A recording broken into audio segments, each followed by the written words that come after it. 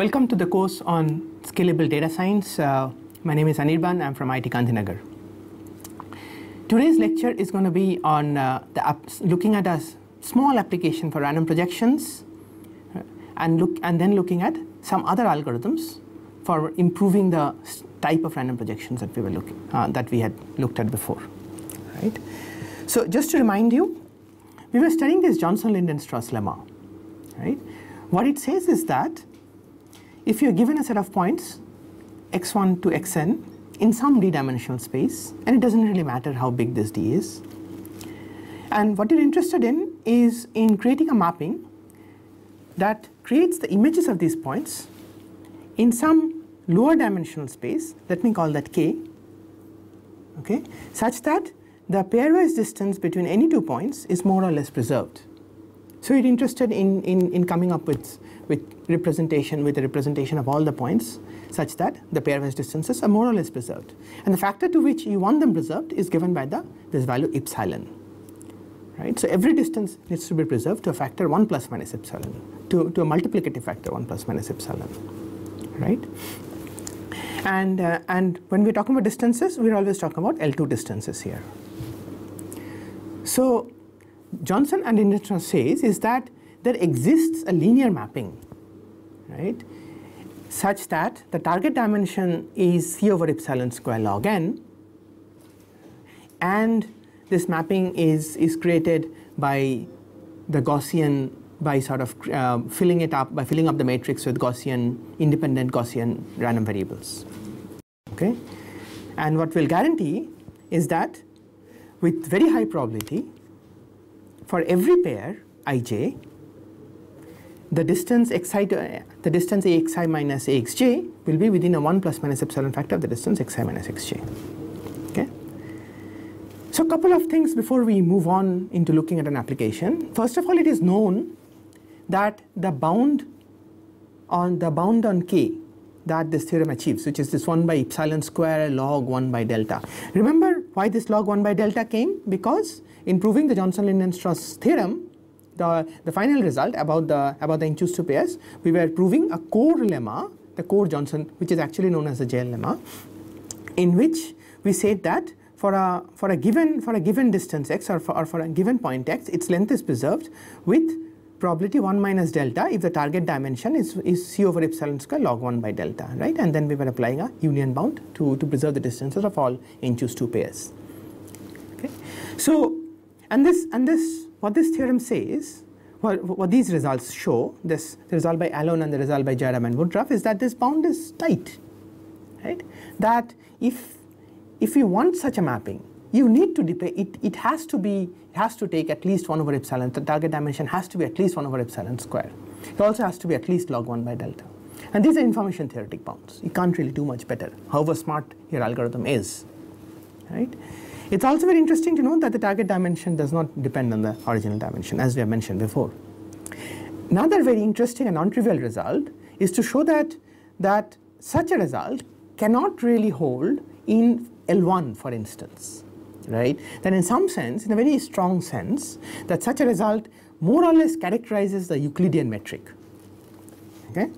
So these are all pretty theoretical results that we're not going to go into the details of, but they're very insightful, they're very good to know. Okay, so now let's talk about other ways of creating this matrix. Remember, the way we were creating the matrix is by creating this matrix R such that Rij is n01. Okay, and then we made sure that every column of R is normalized, has one norm that is more or less equal to 1, right? So has two norm that is more or less equal to 1, because the norm of every column, the expected norm of, let's say, the column 1 is equal to k, right? And if I divide by square root 1 over square root k, if I take a equal to 1 over square root k times r, then the expected norm of the first column of a becomes 1, and that's what I really wanted. Right? So therefore, I need to normalize it by 1 over square root k in order to actually get the JL matrix.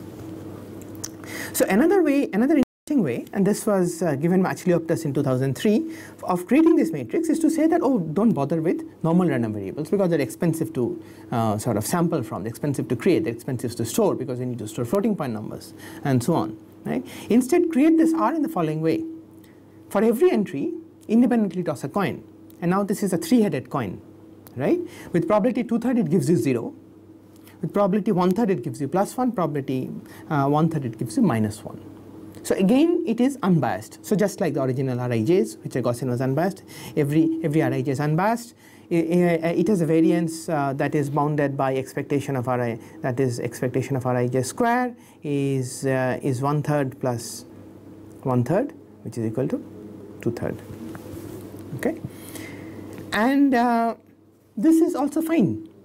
We can show exactly the same kind of guarantees for this R as we can do for the original R, which is created out of normal random variables. Furthermore, any Rij that is created from what is known as a sub-Gaussian distribution with variance 1 would work. So intuitively, a sub-Gaussian distribution is one whose tail decays faster than the normal distribution. Right? That is the intuition of a sub-Gaussian distribution. So you could sample Rij independently from any such distribution. You need to normalize it so that it has variance 1, and then you're fine. Okay? You can prove the same kind of inequalities. So let's see a specific application of this random projection. So suppose we have a matrix A in Rn by D, right? And we want to get a low rank approximation. Let's say a rank K approximation for a specific K. So notice that I'm sort of overloading K. This K is disjoint, is not the same as the K in the random projections that we're talking about. Here we're using it as a local variable. We want to get a rank K approximation A prime, so that A minus A prime, the Frobenius norm, is minimized. If you don't remember what the Frobenius norm is, so A minus A prime Frobenius norm square is defined as the summation over all the entries A minus A prime ij square. You take the ijth entry, you sort of square it, and then you sum up the squares. Okay? So we know what the optimal such A prime is. You've already seen it in previous lectures. The optimal low rank approximation is given by what is known as a singular value decomposition. So what you do is that you first do a singular value decomposition, singular vector singular value decomposition of A, which is given by U sigma V transpose, where U has orthogonal columns, and so does V, and sigma is a diagonal matrix. And then if you want a rank K approximation of the optimal rank K approximation, if you want AK, if you want prime to be of rank K, right, then you keep only K singular values in sigma, the corresponding singular vectors in U, and the corresponding singular vectors in V transpose, right? And this is denoted by UK, sigma K, and VK transpose. Okay? So this is how we solve the problem. The problem is that it takes time that's almost cubic in the data. That's almost like ND times N times D, mean of ND, right? So if N and D are the same, it takes time N cubed more or less, if N is close to D, right? So that's cubic in the number of data points. That is not acceptable. Okay, so I want to do this much faster, at least approximate this much faster. So how do we do this? So before we do this, we need to look a little bit into some linear algebra. So recall that this, we can write down the matrix AK also in terms of a projection of the columns of A onto some space. So what is this space?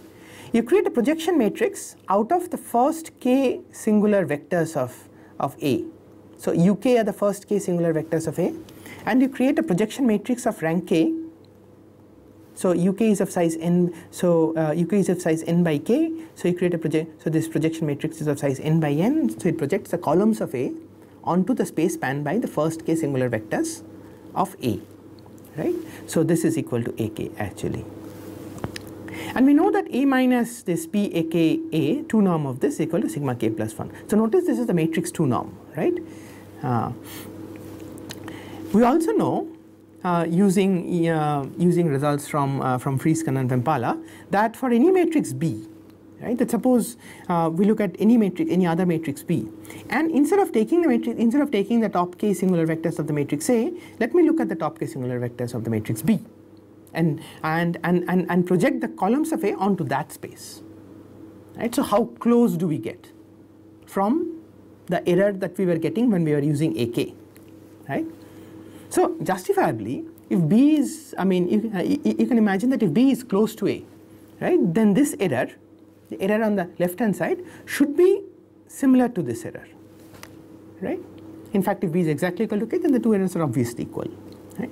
So this result by Friesken and Vempala shows that if B is close to A, then the error that you see out here, while it is at most sigma k plus 1, because this is the sigma k plus 1 is the optimal error, right? And we are looking at the 2 norm of the matrix here. While this error is at least sigma k plus 1, it is at most sigma k plus 1 plus a term that depends on the difference between A and B. So this difference is given by square root of the 2 norm of the matrix A transpose minus BB transpose. Okay, so if I can make B close to A, I mean, if I can make B such that this error is small, right, then I get that the error obtained by A minus PBK of A is also small, right? It is not very far off from the optimal error, which is sigma k plus 1. So I want to create a B that is efficiently computable and small in size, right, and it should lead to low error. So concretely, what I want is that I want this quantity, the term that is computing to the error, to be at most epsilon times the error, the 2 norm of the A transpose, right? Why am I choosing this quantity? Because it's going to come up in my analysis. Okay, so how do I create such a B efficiently? It turns out that creating such a B is very, very easy, right? And this is what I call cheap and effective low rank approximation. Given a matrix A, which lies in n by D, right? We just sample a D by K matrix, JL matrix R. Remember what a JL matrix is? A JL matrix is something that satisfies the conditions of the JL theorem, that satisfies the sort of statement of the JL theorem, which means that it sort of preserves the distances of a certain point set to a factor 1 plus minus epsilon. That's what we call a JL matrix. Okay, and specifically I can create a JL matrix by sort of taking a D by K frame and then filling it up with Gaussians, n01 entries, or with plus minus 1s, sampled according to the algorithm by Chlioptas, and then I could normalize it so that the length of each column, so that the expected squared length of each column is 1. Okay, and now we obtain B by just multiplying A with R. That's it. That's my B. Okay, so you can imagine that this is pretty efficient, right? This takes time order n d k. Okay, this multiplication. And also notice that just for sanity check, if I calculate expectation of BB transpose, that is equal to A times. If I replace B by A times R, then this comes out to be expectation of ERR transpose A transpose, and it's not very hard for you to see that expectation of RR transpose under the condition is identity, because every entry has unit variance, every Rij has unit variance, and because the Rijs are independent of each other, therefore the covariance of any two entries is 0. Right? So based on this, you can say that this expectation comes out to be A transpose. So the matrix BB transpose certainly has the right expectation. Right? So now we know that the matrix R. So now I want to make sure that the error A transpose minus BB transpose is small. Okay. So in fact, this should be A transpose minus BB transpose. Okay, and this is really again just a simple application of the JL property. Okay, what we can show is that so remember, what is the 2 norm of A transpose minus BB transpose? It's really the supremum. So the 2 norm of a matrix A is really the supremum of AX over all X, that is 2 norm 1. Right. So therefore, with only a little bit of algebra, the 2 norm of this particular matrix A transpose minus BB transpose is given by you have to multiply it by X. Let's say, I mean, an equivalent way would be to sort of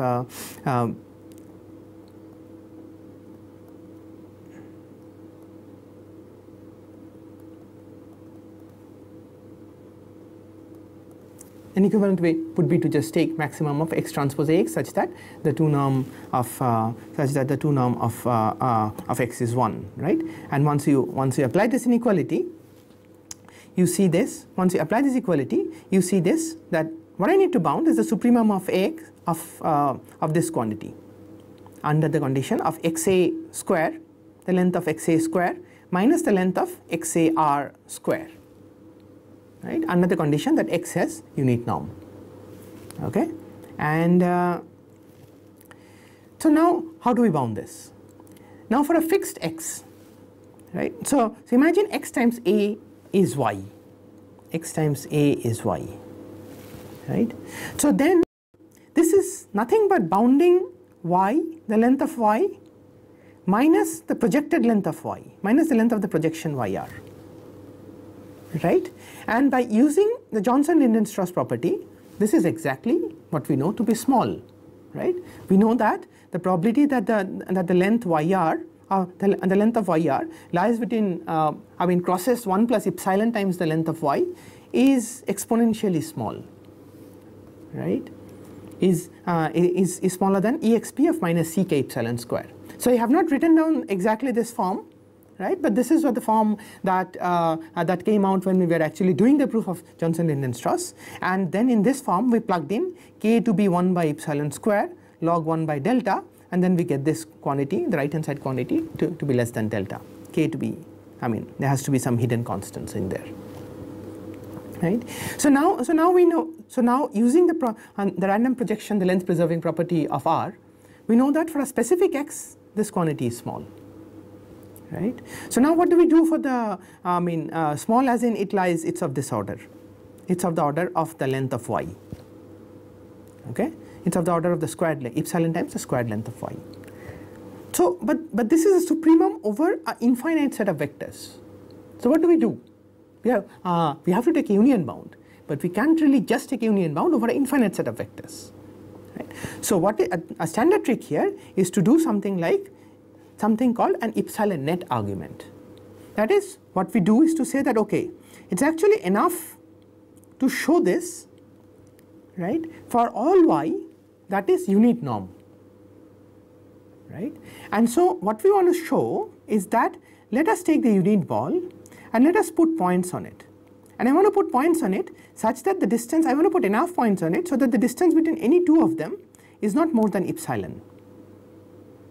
Right, so every point. So I'm marking these red points, and I want to make sure. I want to make sure that any point on this ball has a red point not far off. Any point on this ball, right, has a red point to it that is closer than epsilon.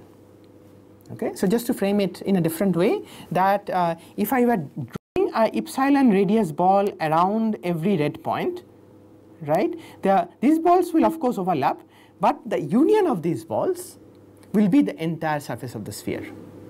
Okay, so I'll cover the entire surface of the spheres by drawing balls of radius epsilon around these red points. Okay, so this is known as the epsilon net. Right, and it is using such an epsilon net argument, right. So we need to draw an epsilon net for a ball, right, that has a dimension which is more or less the rank of A. We can actually do better later.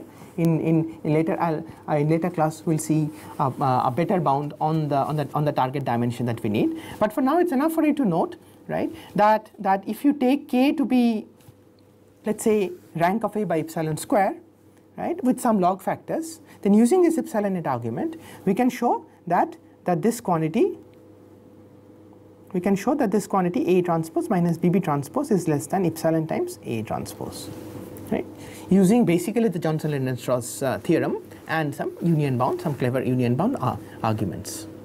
Okay, so this would then allow us to use B, this particular B in finding out a low rank approximation of A. Okay, and that's very useful, and we'll see repetitions of this particular theme. So in summary, Johnson and Lindstra's projections are a very versatile pool. There's a tight bound on the number of target dimensions.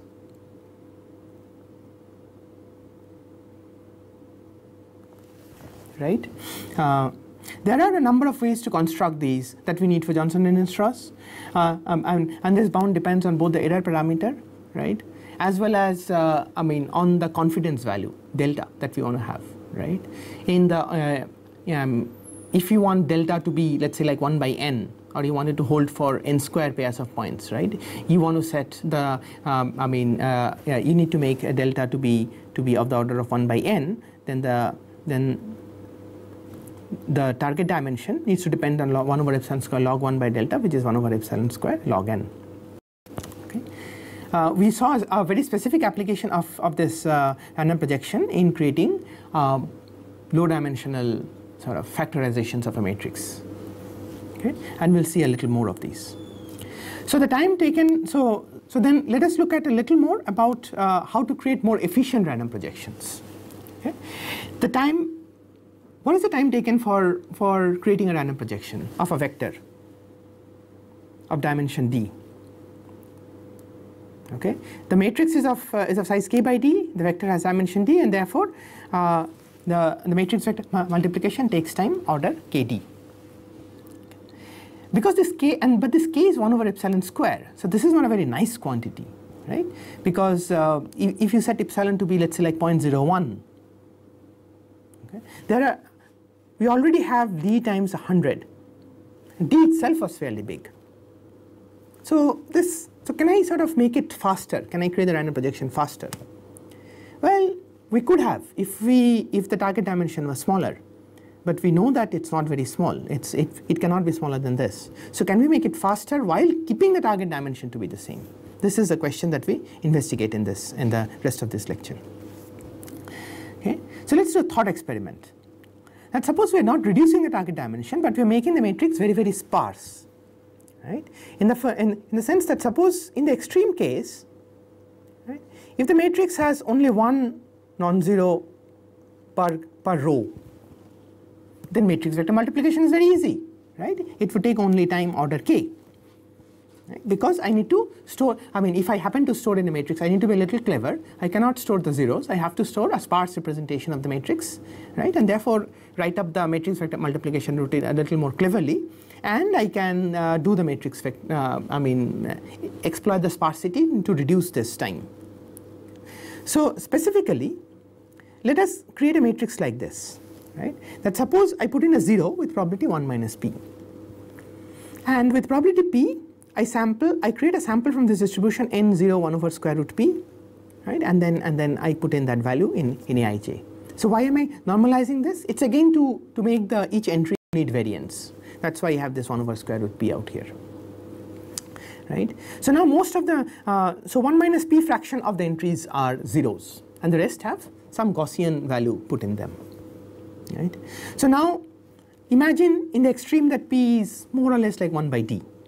Right? And what I was saying, that is the case that happens before, that most rows have a constant number of entries. So the time taken to do the matrix vector multiplication is now k dq, order k dq, right, which is order k only. But is this really a Jale matrix? Does it satisfy the conditions of the Johnson-Lindstra's projection? Well, it might not. Right, and this is really the problem. The problem is that suppose you have a particular, because every row has only constant number of ones, there might be a column that is all 0. And imagine that if there's a column in A that is all 0, imagine just giving it a vector that has 1 only for that particular column and zeros everywhere else. So then the norm of this vector is 1, but the norm of Ax is 0, right? So therefore Ax cannot be within a 1 plus minus epsilon approximate factor of the input vector x, right? So then this doesn't work as a, we cannot hope to prove a Johnson-Lindén-Strauss bound for this matrix. However, imagine that if the matrix, if the original vector was dense, if instead of this I had a 1 over square root d for every entry, right? Then such a condition cannot happen, and then we would be fine, right? So can I only work with dense vectors? Well, I have to give the Johnson-Lindén-Strauss bound for all vectors. So what can we do? So can I pre-process my vector to make it dense, right? But I have to make sure that the time taken for pre-processing is not more than the time taken to do the projection itself, right? And this is the algorithm that was proposed by Elion and Chazelle, called a fast Johnson-Lindén-Strauss transformation. The main ingredient here is something called the Hadamard matrix. So what is a Hadamard matrix? Well, a Hadamard matrix is of dimension d, right? Is a d by d matrix, right?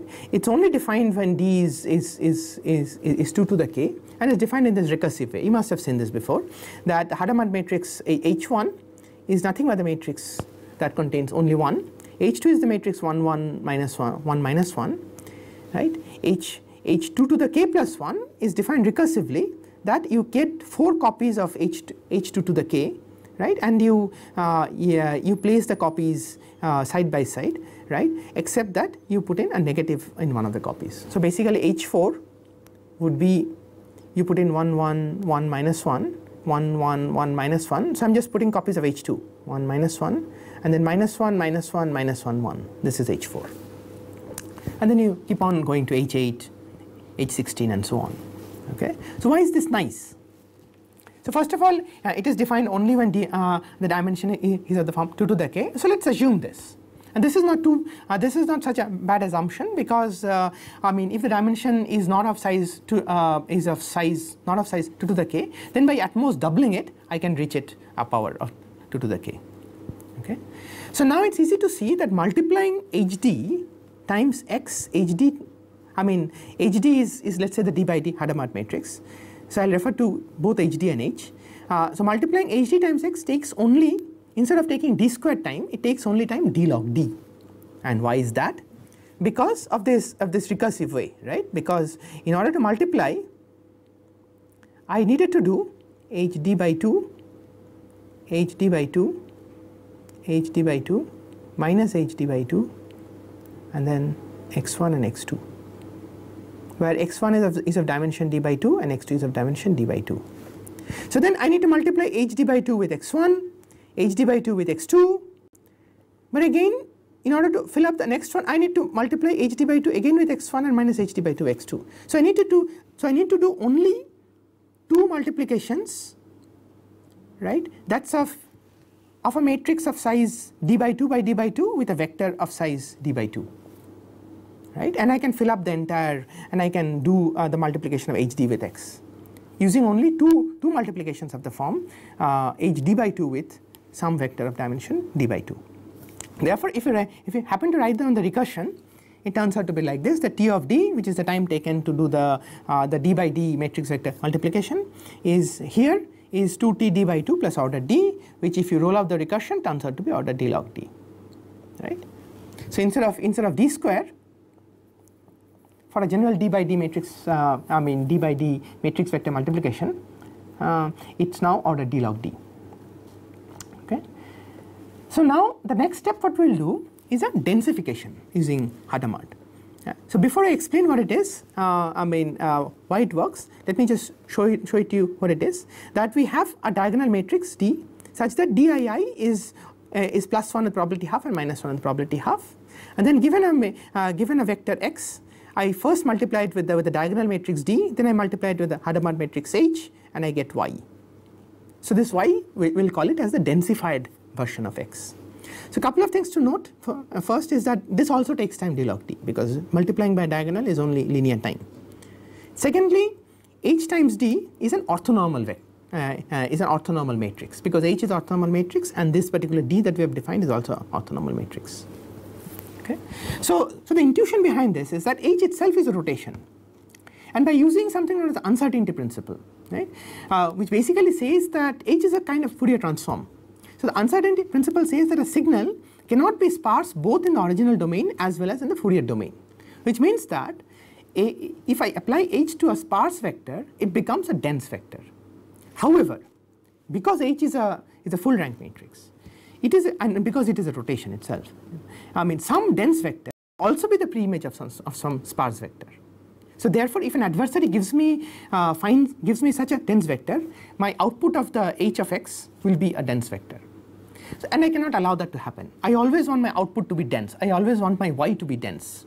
So therefore, I have to come up with this random diagonal matrix, which sort of says that the adversary cannot, without sort of knowing the random bits, the adversary doesn't really know how to come up with a preimage of a sparse vector, right?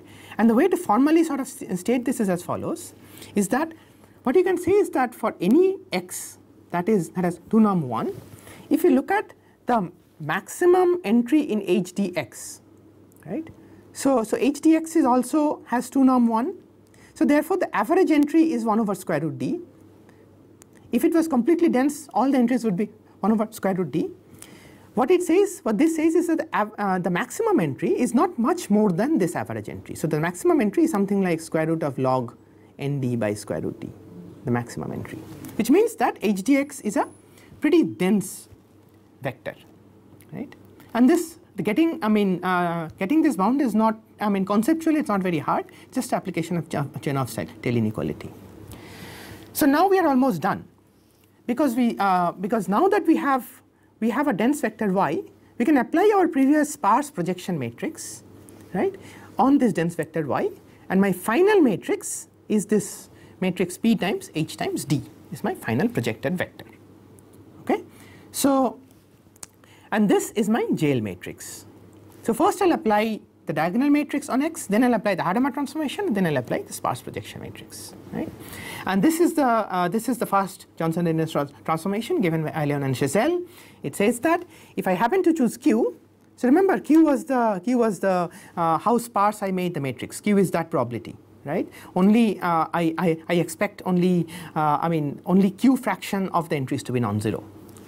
So if I choose Q to be of the order of the maximum entry of maximum entry square of X, which in this case turns out to be log nd by d, then PhD satisfies the JL property, which is the 1 plus minus epsilon length preservation. And setting this value of Q makes that calculation of the PhD X takes time order d log d plus k log nd. Remember that the original time was order d times k, and now we have boiled it down to something like d plus k with some log factors thrown in. And potentially, therefore, this is much faster than the Gaussian concentration. Okay, so we'll talk about the application of this to locality sensitive hashing later, but just some references. There's a very nice book on the random projection method by Santosh Vempala. You can also find this in chapter 2 of the Foundations of Data Science, which is a free book by Blum, Hopcroft and Kanan. There's a survey by Long Chen at this link. And the fast Johnson-Lindner transformation is obtained from this paper in the SAM Journal of Computing. In the next lecture, we'll talk about an application on fast locality sensitive hashing. That's from a paper of ours. And thank you.